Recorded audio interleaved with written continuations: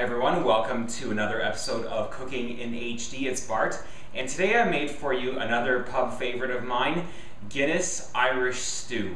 And I've got it for you right here, and you'll notice that in my Irish stew I like lots of vegetables. So I've got potatoes and carrots and celery and green peas, and on top I've garnished it with a little bit of applewood smoked cheddar cheese. And I've used stewing beef, which I think is perfectly good for Irish stew, but you can use other somewhat tough cuts of beef if you'd like, because as you stew the meat, it will tenderize and taste great. So I look forward to showing you guys how to make my Guinness Irish beef stew. So let's go over our ingredients. First of all, we've got, of course, the Guinness, and I've got about a pint of that. I've got some beef stock. I've got about 3 pounds of stewing beef. I've chopped into, I don't know, about half-inch cubes some carrots, celery, and potatoes. I've left the skin on the potatoes. I've got about 3 medium-sized yellow onions. I've got green peas.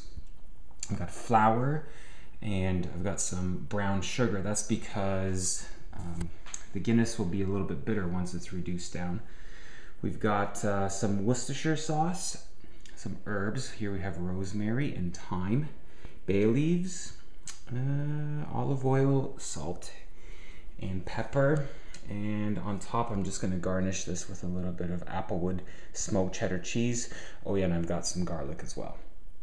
First thing I want to do is just sear the outside of the beef and get it cooking. I just want to give it a little bit of color on the outside. I don't want to cook the beef right through, so in order for the temperature to stay hot here, I don't want to crowd this.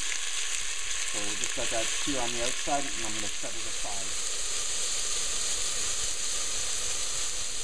Now here's some of the beef that I just took off, and you can see it's got a little bit of brown color on the outside, so that's good. We want that, and we'll just do the rest of the stewing beef this way. Now in the same pot that we just browned our stewing beef in, we're going to put in some of our onions and let them saute up a bit, let them soften.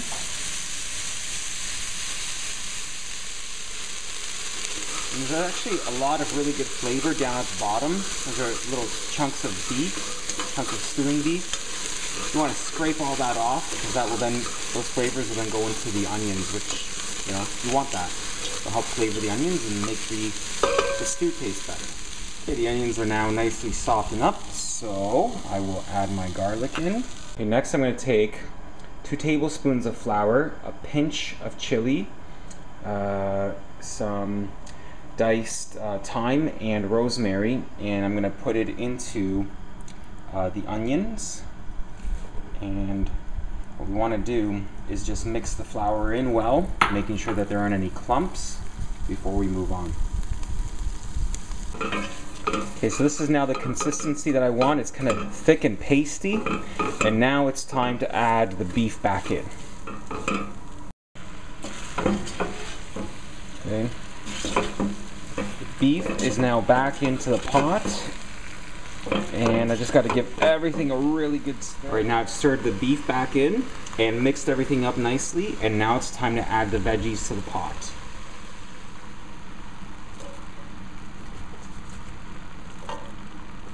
Some carrots in there, some potatoes, some celery.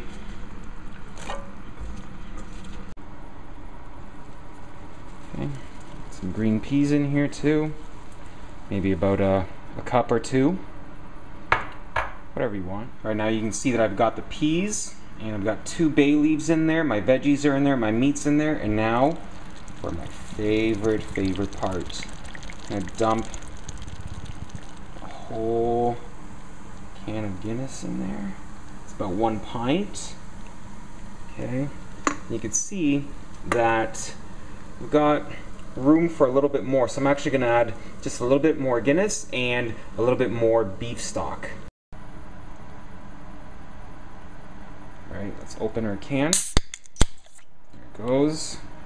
And just add a little bit more. It's good.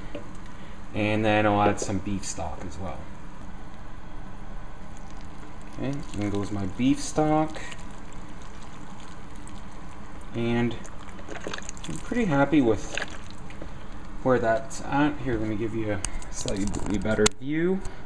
Now I just have to mix everything up and get everything nice and incorporated. And we're gonna bring this up to a boil.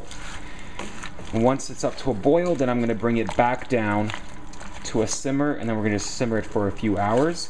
And of course, we'll season it and add a few other things like Worcestershire sauce, and we'll balance some of the tanginess, or the bitterness I should say, of the Guinness with a little bit of brown sugar. But for now, I just want to make sure I've got enough liquid in here.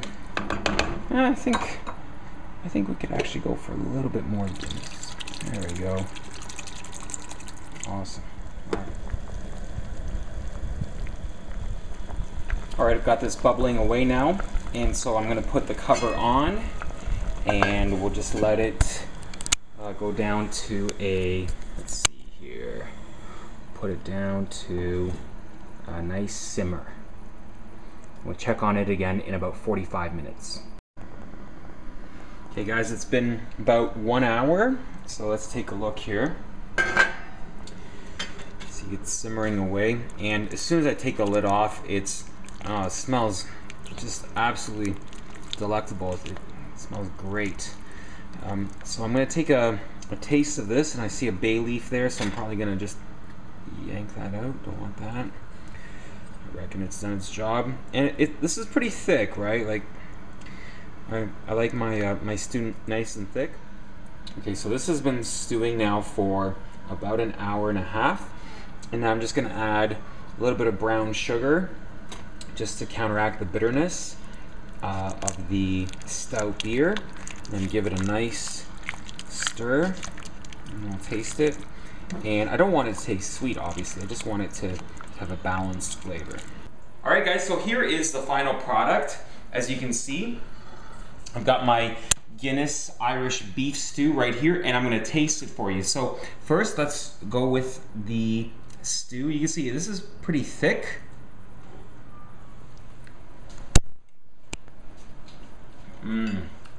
It's got a little bit of bite from the bitterness of the Guinness, and then I put some brown sugar in, just a little bit to counterbalance that. So it's got a sweet and savory, and also it helps that we've got green peas and carrots, because those have a little bit of sugar as well.